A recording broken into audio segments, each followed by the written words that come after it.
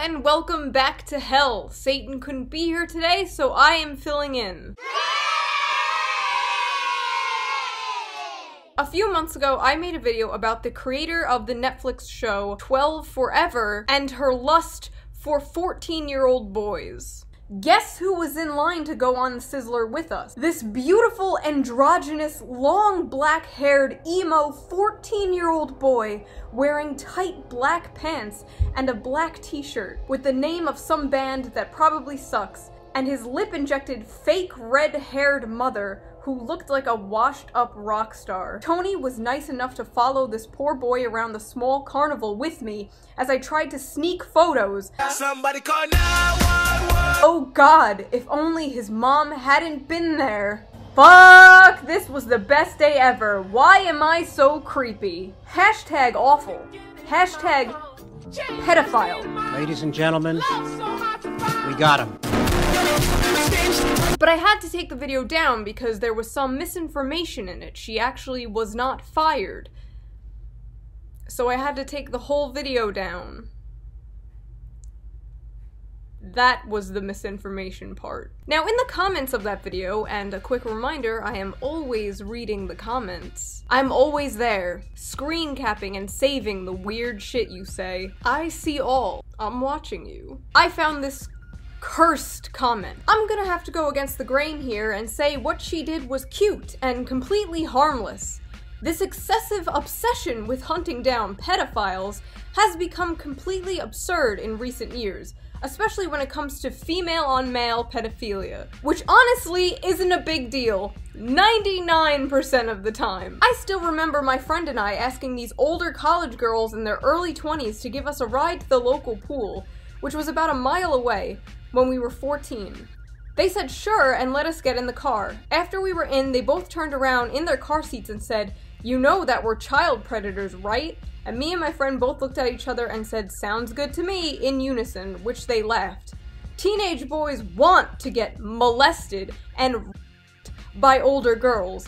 Believe me. So let's get this out of the way. I doubt that happened. And second of all, what? Could you imagine someone saying, teenage girls want to be molested and raped by older men? Believe me! Yeah, a little weird. And it's weird that you even have to switch it for it to sound weird. Today we are going to be discussing the creepy double standard when it comes to female predators. How one of them is played off as a joke and a fantasy, and the other is rightfully condemned and shamed. South Park famously did an amazing episode about this. Kyle's little baby brother was like dating his kindergarten teacher, and like nobody cared. Even the police were like, "Nice. Nice. Nice." You always see articles like, teacher has sex with male student. Teacher sleeps with male student. Has sex with and sleeps are really funny ways to spell rape. And they almost always show like really hot photos of the teacher. Like sometimes they even show them in like their bikinis. Could you imagine an article like this? There is an epidemic, grown-ass teachers molesting and raping young boys. So we are going to take a look at some of these stories together. Brittany Zamora was bored, she allegedly told her class. The Arizona teacher, then just 27, had only joined the Goodyear school as a 6th grade teacher the year before. It was there, according to documents, that Zamora and the 13-year-old boy known as John Doe first connected. "I'm bored," Zamora allegedly told the boy. "I don't know about you, but when I'm bored, I like to watch movies, I like to go on Twitter." Brittany Zamora, she likes to molest 13-year-old boys. We all have our hobbies. Zamora became more aggressive in her interactions with the 13-year-old. She openly flirted with John Doe during recess, according to multiple students. Recess! This boy has recess still!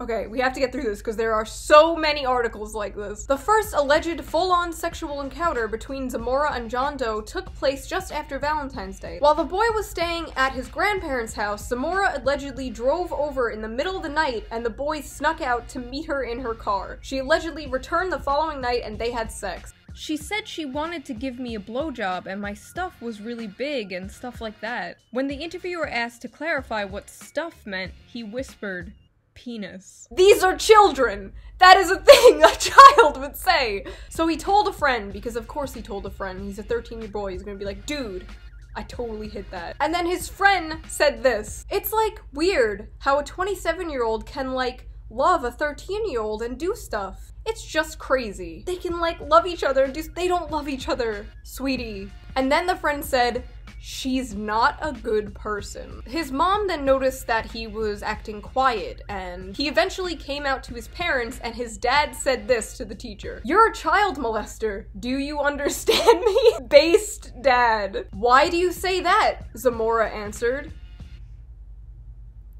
What? At one point, Zamora's husband got on the phone. She has a husband. Imagine being the husband in this scenario. Like, it's one thing to find out your wife is having an affair with somebody, like, around her age. It's another thing to find out your wife is having an affair with a child. This is what he said. You ready for this cucked shit? Brittany has been a great teacher for a long time. 5 years. She's done so much for so many students. Yeah, I'm sure she has. She made a huge mistake! Everybody makes mistakes. I've driven through a stop sign, I've made many typos, 2014, just the whole year. Video recorded at the time shows Zamora sobbing as she tells police that she's worried about what might happen to her in jail. I'm little, she said. They're gonna tear me apart.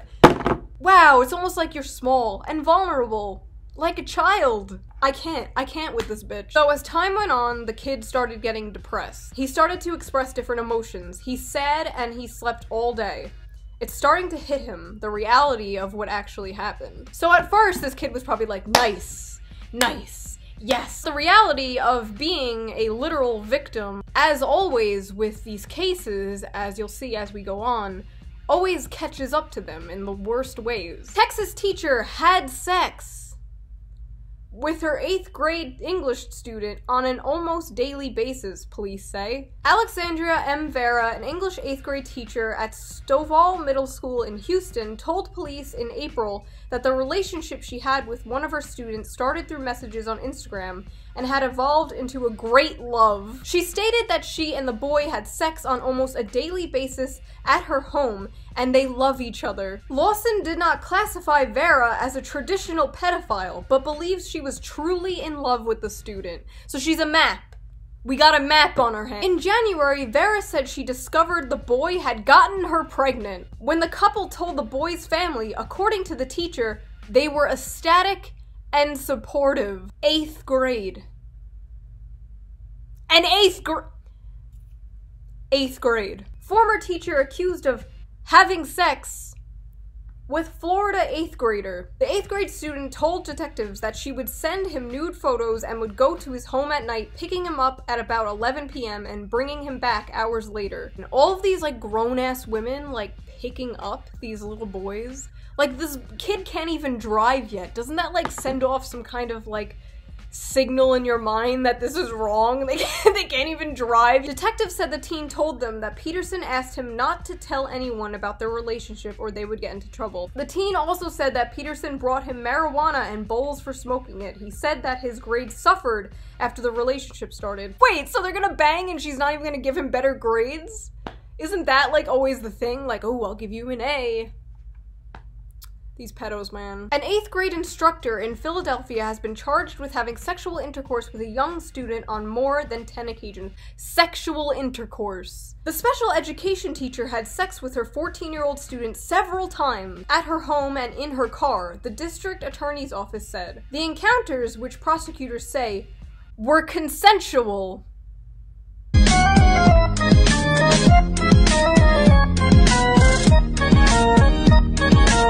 Prep school coach admits pressuring teen boy for sex. A former swim coach at Malvern Prep pleaded guilty on Monday to pressuring a 16-year-old into a sexual relationship. Prosecutors say that Finney told the boy she would get him into Harvard in exchange for sex. Finney had been sending him inappropriate emails and text messages since 2014 when he was 16 years old. At one point, Finney kissed the boy. investigators say. The messages included a topless photo and other pictures of herself in various stages of undress. She also allegedly sent such messages as, "I adore you, always have, always will. If you ever cared about me, please don't shut me out, it's too painful." The victim told investigators he repeatedly told Finney to stop, saying, "I'm not interested in you. End of story. I'm 16. I'm not into you." Absolute Chad. Despite the teen's rejections, Finney continued her pursuit. Thirsty bitch. Telling him she could use her connections to get the teen into Harvard. In another message, Finney allegedly said, "If you'd just stop fighting and let it happen, you'd be a lot less uptight and much happier." Alleged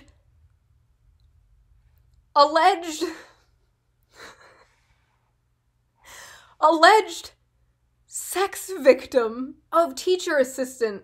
She bought me things. Teen who was the alleged sex victim of a former Wake County teacher assistant told ABC Tuesday that she manipulated him. "She would buy me clothes, give me cash, just all sorts of things.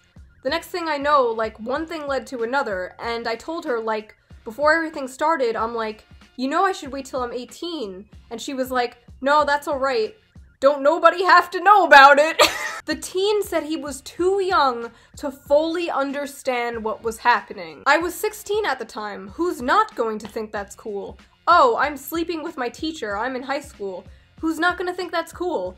But like, really, at the end of the day, it's really not, cause now that I think about it, I realize I see the light, and she's a really sick individual." Former teacher pleads guilty to molesting a 14-year-old girl. So now that it's a female teacher molesting a female student, suddenly the headline is molesting. Former Southern California teacher pleaded guilty to child molestation. The criminal case is closed, but the victim's mother wants answers from the school district. Under the plea agreement, Zellinger will have to register as a sex offender, attend classes for sex offenders, and is required to spend 120 days behind bars that will occur on weekends. Parents outraged over light sentence for Louisiana substitute teacher who had sex with students. Parents are outraged after a substitute teacher charged with having sex with their children gets a plea deal.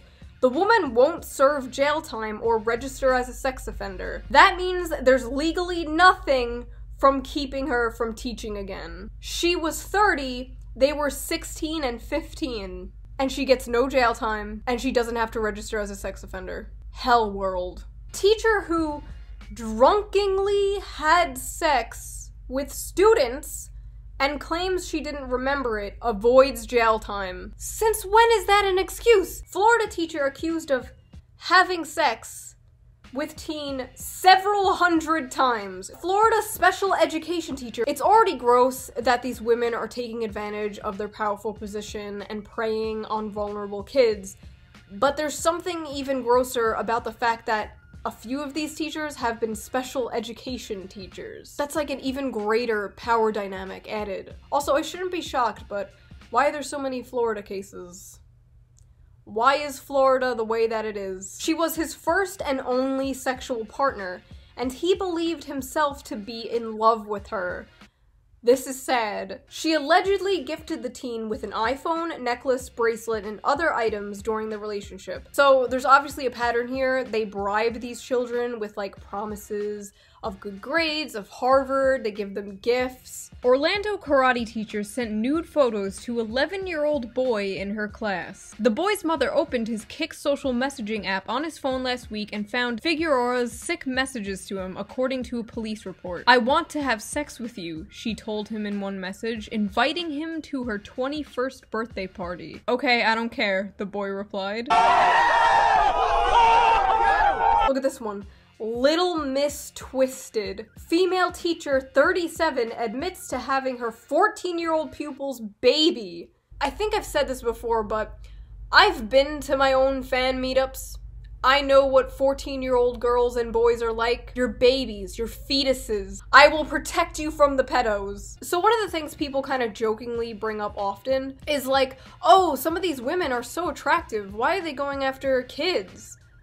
The power. They're not going after these kids because they're like in love with them or something. They're going after them because they can. There's a massive power imbalance. That's why the whole like schoolgirl, school teacher thing is such a common role play. So what is the internet's reaction to these stories? Well, exactly what you would expect. Married teacher who gave student 14 oral sex is allowed back into the classroom after avoiding jail. We need to track this boy down and give him luckiest boy in America badge. She should get a medal for making that boy's decade. Here come the lucky lad comments. If it was a male teacher, people would want him castrated. It's wrong no matter the gender. Always such a breath of fresh air to see normal people on this hell site. Boys and girls, it's different rules, don't be a pussy. And now I want to die again. And the problem is the pedophilia. That was one lucky 14-year-old. I hope the 14-year-old is okay. It must have been a traumatic experience. So everyone's just incredibly horny online, and they project their fantasies onto these cases. You don't understand what it's like to be a teenage boy. Do you think teenage girls aren't hormonal? Do you think teenage girls aren't attracted to older men or teachers? But this ongoing thing of like, the pedophile was hot, so it's okay. God, when I was like 8 years old, all my friends were like super into the Backstreet Boys and NSYNC. I thought they were super hot. That doesn't make it okay for the adult to prey on the child. You are literally making the children can consent argument that creeps like this have made. I feel that only at around the age of 4 are children perhaps able to consent to sexual acts. I know that it's funny to be like, nice, cool, like I'm not dictating that you can't joke, but this kind of attitude is what makes it so easy for these women to get away with shit like this. That's why all these articles say, had sex, sleeps with, and the only one that didn't word it like that was when the victim was a girl. Because of this attitude, it's rare that these predators ever get caught. It's rare for a young boy to speak out when this is happening to them. There's a lot of, I'm supposed to like this, right? This is cool, right? My friends will think this is cool. I shouldn't say anything because people will think I'm gay or a pussy. Oh shit, she's pregnant. I'm a 13-year-old dad now. I've actually talked to a few male victims, like this one, just on my Twitter alone. I know from personal experience the mental and emotional damage this can cause. To this day, I have extreme difficulty forming any sort of relationship with women. I both fear and crave intimate connection, and it has killed my self-esteem. But I've been seeing therapists for a number of years, and I'm learning to move forward. It's a slow process undoing the damage and not living in the past. I refuse to blame anyone for my issues, but understanding my past helps fix my future. People who abuse children, regardless of gender, are sick in the head and are causing damage that, in many cases, is irreparable. I've attempted suicide 7 times in my life, and I'm positive the destruction of my childhood is the root cause of my suicidal self-loathing. But yeah, dude, where was she when I was a kid, am I right? Female offenders should be taken just as seriously as male offenders. So that was my TED Talk. If you liked this video, be sure to subscribe. Also, if you want, you can donate to my Patreon and get access to my Discord server. I'm actually about to pop in there right now and go voice chat. Be sure to share this video every single time you see some head ass like, where was she when I was a kid? Also, be sure to subscribe to my alternate channel, Brainlit. I have been on there non-stop because of the election. You know who doesn't like to be lectured by powerful women? Male voters. I don't know about you, but I have seen a large chunk of Tulsi Gabbard's fan base, and let me just tell you, those men would love to be lectured by powerful women. Step on me, mommy Tulsi. Punch me in the face. I probably post like 3 videos there a week. And yeah. Bye. Say bye. Ollie says pedos are bad.